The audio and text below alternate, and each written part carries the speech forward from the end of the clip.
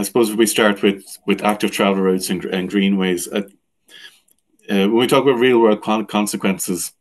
the creation of these greenways and active travel routes allows people to engage kind of more directly with the landscape, um,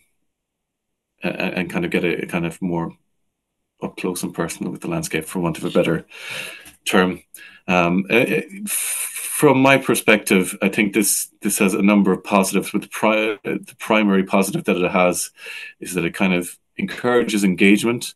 and engagement encourages people caring about the landscape. It encourages people to be aware of the landscape around them, both from a historical and